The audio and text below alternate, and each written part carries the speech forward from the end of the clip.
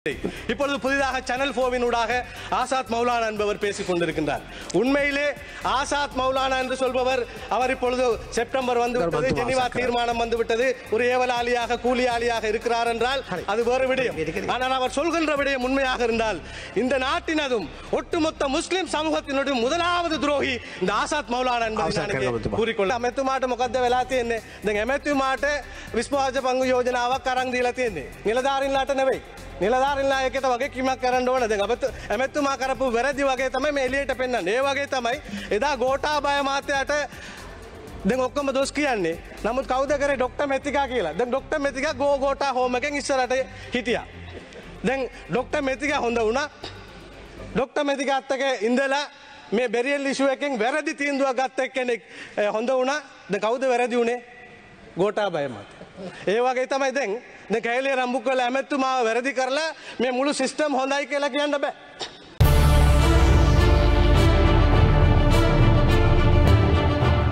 EC එකක් කරලා තියෙනවා, ටෙක්නිකල් ඉවලුවේෂන් කමිටි එකක් තියෙනවා. මේකේ මම මෙම්බර්ස්ලා බැලුවා, මට මේකේ හම්බුන්නේ නැහැ මේ හරි ගන්න මන්තුමා විශේෂඥ වෛද්‍යවරයෙක්. මන්තුමා හෙට දිනේ ඔබතුමාගේ ප්‍රශ්නය ඔබතුමාගේ වෛද්‍යවරයා කියලා පොඩ්ඩක් දැනගන්න පුළුවන්ද? ගරු මන්ත්‍රීවරුන්ගෙන් යොදා ගන්න. ගරු මුෂාරෆ් මන්තුමා. தலைமை ஆசனத்தில் அமர்ந்திருக்கும் ගරු පුත්‍රයා මම මේ සම්බන්ධ හොයලා බලලා දෙන්නම් ඔබතුමාට. ගරු මුෂාරෆ් මන්තුමා ඔබතුමාට මේ தலைமை ஆசனத்தில் විනාඩි 12ක කාලයක් තිබෙනවා ඔබතුමාට. உறுப்பினர் அவர்களே, சுகாதார அமைச்சர் கைலி ரம்புக்வெல் அவர்களுக்கு எதிராக கொண்டு வரப்பட்டிருக்கின்ற நம்பிக்கையில்லா பிரேரணையில் எனக்கும் பேச கிடைத்தமைக்கு முதலில் நன்றியை தெரிவித்துக் கொள்கின்றேன். சுகாதார அமைச்சருக்கு எதிராக கொண்டு வரப்பட்டிருக்கின்ற இந்த நம்பிக்கையில்லா பிரேரணை என்பது சுகாதார அமைச்சரை நாங்கள் இந்த பிரேரணையை நிறைவேற்றுவதனூடாக நீக்குகின்ற போது இந்த நாட்டில் இருக்கின்ற முழு சுகாதார துறையிலும் இருக்கின்ற தவறுகள் நிவர்த்திக்கப்பட்டு ஒரு புதியதொரு மாற்றம் வருமாக இருந்தால் அது பற்றி யோசிக்க முடியும். இந்த சுகாதார அமைச்சருக்கு எதிராக கொண்டு வரப்பட்டிருக்கின்ற இந்த தீர்மானம் என்பது ஒரு அரசியல் நோக்கம் கொண்டது என்பதிலே மாற்று கருத்து இல்லை. எனவே அரசியல் நோக்கம் கொண்டு வரப்பட்டிருக்கின்ற இந்த நம்பிக்கையில்லா பிரேரணையில் ஒரு அரசியல் நோக்கத்திற்காக பேசுவதை விடுத்து அக்கறையோடு பேசுவது எமது கடமை, தார்மீக பொறுப்பு என்பதால் சில விடயங்களை நாமும் பேசியாக வேண்டும் என்று நான் விரும்புகின்றேன். உண்மையிலே இலங்கையினுடைய சுகாதாரத்துறை பற்றி நாம் பெருமையோடு பேசுவதற்கு பல விடயங்கள் உண்டு. ஒன்று சொல்வார்கள், not all angels have wings, some have stethoscope என்று சொல்லப்படும். அதாவது எல்லா தேவதைகளும் சிறகுகளை கொண்டிருப்பதில்லை, ஆனால் சில தேவதைகள் ஸ்டெதஸ்கோப்பை கொண்டிருக்கிறார்கள் என்று சொல்லப்படுகின்ற ஒரு கருத்து உண்டு. ஏனென்றால் எல்லா துறைகளிலுமே மிக உயர்ந்த ஒரு துறையாக இந்த சுகாதாரத்துறை பார்க்கப்படும். சாதாரணமான நோயாளிகள் கூட கடவுளுக்கு அடுத்ததாக உங்களைத்தான் நம்பி இருக்கின்றேன், உங்களை கடவுளாகவே பார்க்கிறேன் என்றெல்லாம் வைத்தியர்களை கைகூப்பி பேசுவதை நாம் பார்க்கின்றோம். எனவே சுகாதாரத்துறை என்பது மிகவும் அர்ப்பணிப்பு மிக்கதான ஒரு துறை. இன்றைய இந்த விவாதத்தின் போது 3 நாட்களாக நடைபெற இருக்கின்ற விவாதத்தின் போது இந்த சுகாதாரத்துறை சார்ந்து உண்மைக்குண்மையாக கடுமையான கஷ்டங்களோடும் கடுமையான தியாகங்களோடும் பணி செய்கின்ற வைத்தியர்கள், தாதிமார்கள், அதிகாரிகள் மனம் நொந்துவிடக்கூடாது என்பதை நான் இந்த இடத்திலே ஒரு பிரார்த்தனையாக வேண்டிக் கொண்டு நான் என்னுடைய கருத்துக்குள் செல்கின்றேன். ஏனென்றால் எனக்கும் அனுபவம் இருக்கின்றது. சில நேரங்களில் எங்களுடைய பொதுவில் வைத்தியசாலைக்கு செல்கிற போதும் இரவு முழுக்கவும் வேலை செய்து விட்டு வீட்டுக்கு கிளம்ப போகிற சமயத்திலே ஒரு ETU யூனிட்டுக்கு ஒரு விபத்து என்று சொல்லி ஒருவரை கொண்டு வருவார்கள்.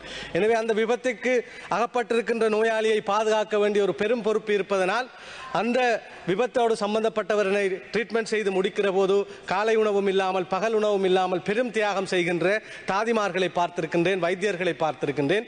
எனவே உன்னதமான சேவையாற்றுகின்ற அனைவருக்கும் நான் இந்த இடத்திலே வாழ்த்துக்களை முதற்கண் தெரிவித்துக் கொள்கிறேன். இலங்கையினுடைய சுகாதாரத்துறை என்பது மிகச் சிறந்த நிலையில் இருக்கிறதா என்று கேட்டால், தென்னாசியாவை பொறுத்தளவிலே நம்முடைய சுகாதாரத்துறை ஒரு சிறந்த மேம்பட்ட நிலையில் இருக்கிறது என்கின்ற ஒரு பொதுவான கருத்து உண்டு. குறிப்பாக நாங்கள் இலங்கையிலே அமெரிக்காவோடு ஒப்பிட்டு பார்க்கிற போது அமெரிக்காவிலே ஒரு தனிநபர் சுகாதாரத்திற்காக $5000 செலவழிக்க வேண்டிய ஒரு நிலைப்பாட்டில் இருக்கின்ற போது இலங்கையிலே நாங்கள் $200 மாத்திரமே செலவழிக்க வேண்டியதான ஒரு நிலைப்பாடு இருக்கின்றது என்றால் எங்களுடைய அரசிய வைத்திய துறை என்பது ஒரு மேம்பாட்டையில் இருப்பதுதான் அதற்கு பிரதானமான காரணம். அது மாத்திரமல்லாமல் சிசு மரண வீதம் உள்ளிட்ட பல்வேறு விடயங்களிலே தென்னாசியா பிராந்தியத்திலே இலங்கையினுடைய சுகாதாரத்துறை ஒரு மேம்பட்ட நிலைக்கு இருக்கிறது என்றால் அதற்காக கடுமையாக உழைக்கின்ற அந்த அதிகாரிகளும் வைத்திய காரணம் என்பதை நாம் மறுப்பதற்கில்லை. இதே சமயத்தில் இன்று ஏற்பட்டிருக்கின்ற பொருளாதார நெருக்கடியில் மருந்து தட்டுப்பாடு, குறிப்பாக அத்தியாவசியமான 130 300க்கும் மேற்பட்ட அத்தியாவசிய மருந்து தட்டுப்பாடுகள், அதே போன்றும் தேசிய விநியோக பிரிவில் இருக்கின்ற 160க்கும் மேற்பட்ட மருந்து தட்டுப்பாடுகள் ஏற்பட்டதன் காரணமாக இன்று பல்வேறு இன்னல்களை நாம் சந்தித்துக் கொண்டிருக்கின்றோம். பொதுமக்கள் சந்தித்துக் கொண்டிருக்கிறார்கள், அதில் மாற்று கருத்து இல்லை. இந்த இன்னல்கள் ஏற்பட்டதற்கான முதன்மையான காரணமாக நாங்கள் இந்த உடனடி காரணமாக இன்று ஏற்பட்டிருக்கின்ற பொருளாதார நெருக்கடியை நாம் சொல்லலாம். ஆனால் இதனுடைய முதன்மையான காரணமாக நான் சொல்லக்கூடிய விடயம் என்னவென்றால், எங்களுடைய சுகாதாரத்துறையில் இருக்கின்ற எங்களுடைய சிஸ்டம் சேஞ்ச் ஒன்று இங்கே தேவைப்படுகிறது. சுகாதாரத்துறைக்கு மாத்திரமல்ல, இன்று இந்த பொருளாதார பின்னடைவை ஏற்பட்டு நாங்கள் ஒரு பேங்க்ரப்ட் கண்ட்ரியாக அறிவிக்கப்பட்டதன் பிற்பாடு எல்லா துறைகளிலும் நாங்கள் போஸ்ட்மார்ட்டம் செய்து பார்க்கிற போது நிச்சயமாக எல்லா துறையிலும் ஒரு மேம்பட்ட நிலையை உருவாக்க வேண்டும், மாற்றத்தை உருவாக்க வேண்டும் என்கின்ற நிலை இப்பொழுது பேசப்படுவது ஒரு ஆரோக்கியமான ஒரு விடயம் என்று நினைக்கின்றேன். அந்த அடிப்படையில் நான் கூறுகின்றேன், உடனடி காரணம் பொருளாதார பின்னடைவு என்றால் முதன்மையான காரணம் எங்களுக்குள் இருக்கின்ற சிஸ்டம் சேஞ்ச். நாங்கள் ஒரு புதியதொரு பொறிமுறை மாற்றத்தை செய்ய வேண்டும். சுகாதார அமைச்சரிடம் நான் சில நியாயமான வேண்டுகோள்களை விடுக்க விரும்புகின்றேன், சில கேள்விகளையும் கேட்க விரும்புகின்றேன்.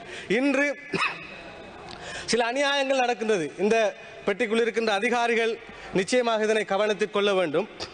வெளிநாட்டிலே சென்று மருத்துவ பட்ட படிப்பை முடித்துவிட்டு நாட்டிற்கு வருபவர்கள் இன்டர்ன் முடித்தவுடன் எந்த ஒரு ட்ரைனிங்கும் இல்லாமல் சாதாரணமாக வைத்தியசாலைகள் அனுமதிக்கப்படுகின்றார்கள். இதுவரையில் நான் கூட பொத்துவில் வைத்தியசாலையில் பற்றி சொல்ல வேண்டும். ஏறத்தாழ எமது வைத்தியசாலையிலே 6 மெட்டர்னல் டெத் நடந்திருப்பதாக நான் அறிகின்றேன். சில பேர் அவர்களுடைய வைத்தியத்துறையை முடித்துவிட்டு இன்டர்ன் முடித்து எந்த ஒரு சிரேஷ்டமானவருடனும் பயிற்சி இல்லாமல் அவர்கள் நேரடியாக ஒரு பெண்ணிடம் ஒரு மகப்பேரை பார்ப்பதற்காக ஒப்படைக்கப்படுகிற போது என்ன செய்வதென்று தெரியாமல் சில சம்பவங்கள் நடந்தேறி இருக்கின்றன. இதனை மறுப்பதற்கில்லை, இது ஒரு நெக்லிஜென்ஸ். இதனை நாங்கள் உங்கள் மீது பிழை, அதிகாரிகள் மீது பிழை, அரசியல்வாதிகள் மீது பிழை என்று சுட்டிக்காட்டுவதற்காக சொல்லவில்லை. இந்த நெக்லிஜென்ஸ் நடக்கின்றது. இந்த நெக்லிஜென்ஸ் ஊடாக ஒரு குழந்தை மரணிக்கிறது என்றால் அல்லது ஒரு தாய் மரணிக்கிறார் என்றால் நிச்சயமாக அதில் நாம் கவனம் செலுத்தியே ஆக வேண்டும். அது இந்த எதிர்க்கட்சி கொண்டு வந்த நம்பிக்கையில்லா பிரேரணை என்பதற்கு அப்பால் மனிதாபிமான ரீதியாக நாங்கள் சில விடயங்களை பேசியாக வேண்டி இருக்கின்றது. நான் ஒன்றை கேட்க விரும்புகின்றேன். இன்று நீங்கள் ஏறத்தாழ 200க்கும் மேற்பட்ட கன்சல்டன் இலங்கையில் இருந்து இந்த பொருளாதார பிரச்சினை காரணமாக வெளிநாட்டிற்கு இடம்பெயர்ந்திருக்கிறார்கள். நான் நினைக்கிறேன் அதற்கு மேற்பட்டவர்கள் இடம்பெயர்ந்திருக்க கூடும். எங்களுடைய மாவட்ட குழு கூட்டத்திலே நாங்கள் இருக்கின்ற போது கவர்னர் சொன்ன ஒரு விடயம்தான், ஒரு டாக்டர் வரவில்லை என்ற விடயம் தெரிந்து கவர்னர் வைத்தியருக்கு கன்சல்டனுக்கு கோல் எடுத்த போது நான் ஐ மீன் flight, don't call me again என்ற ஒரு பதில் வந்திருக்கிறது. கன்சல்டன் அதிகமாக இந்த நாட்டை விட்டு போகிறார்கள். சாதாரண கிராமங்களுக்கு நீங்கள் கன்சல்டன் அனுப்புவது கிடையாது.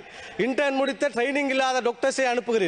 பெரும்பாலும் இன்று நாங்கள் தலைநகரம் போன்ற வளர்ச்சி அடைந்த பிரதேசங்களை பார்க்கிற போது அங்கிருக்கின்ற பிரதேசங்களிலே ஏதாவது ஒரு தனியார் வைத்திய சாலைக்கு சென்றேனும் வைத்தியம் பார்ப்பதற்கு போதிய பணம் இருக்கின்றது, வசதி இருக்கின்றது, மக்கள் செல்வார்கள்.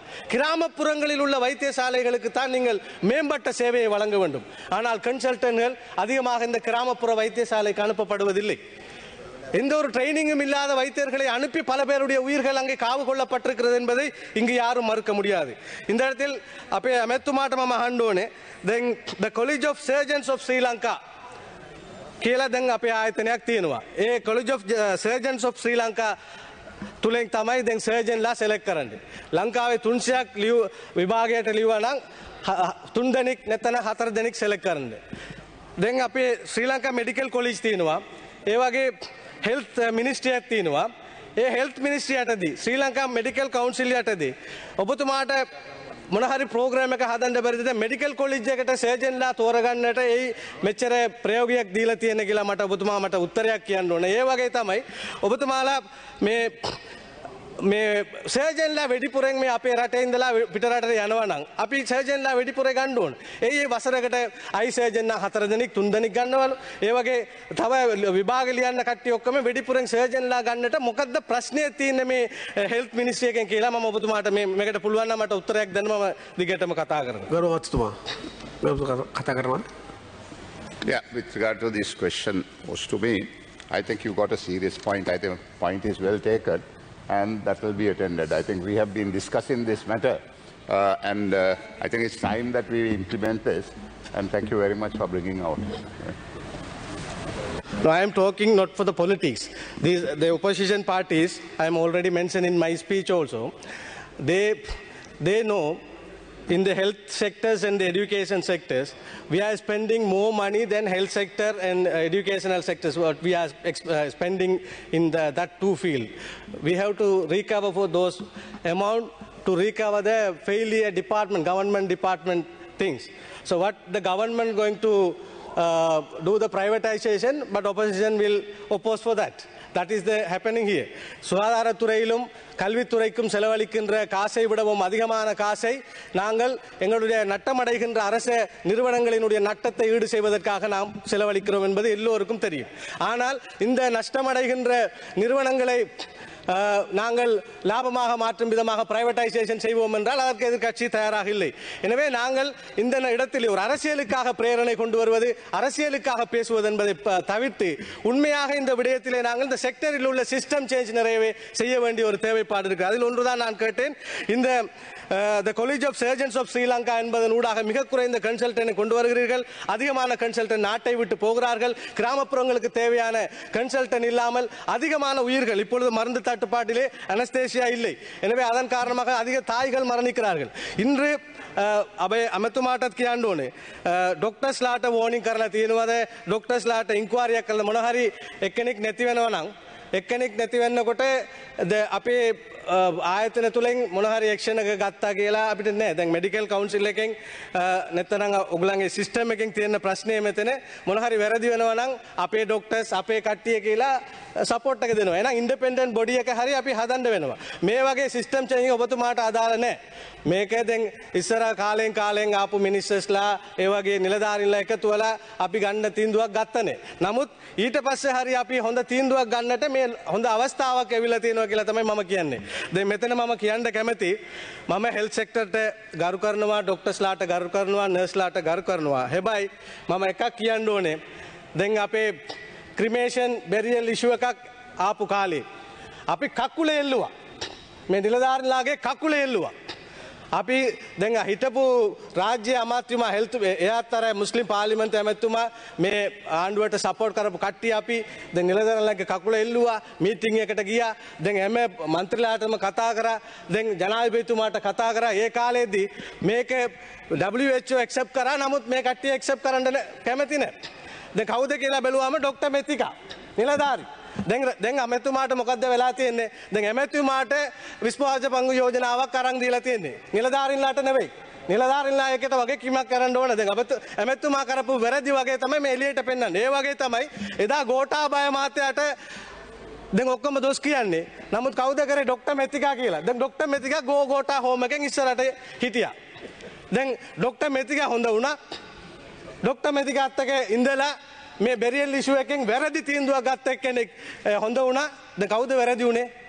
ගෝඨාභය මහත්තයා. ඒ වගේ තමයි දැන් කැලේ රම්බුක්වල ඇමතුමාව වැරදි කරලා මේ මුළු සිස්ටම් හොඳයි කියලා කියන්න බෑ.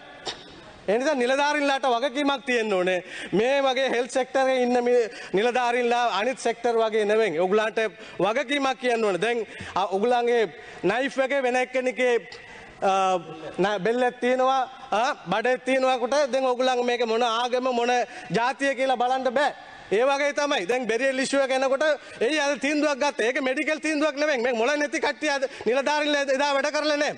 ඒගොල්ලන්ගේ ඔළුවේ තිබිච්ච ජාතිවාදී ආගම්වාදී ධර්මන්තුමා අවසන් කරන්න. එක්කන් ගියා.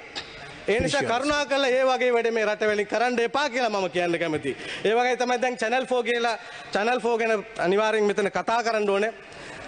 ஆசாத் மௌலானா என்கின்ற ஒருவர் அவரை பற்றி தான் இப்பொழுது எல்லாரும் சேனல் 4 பேசிக் கொண்டிருக்கிறார்கள்.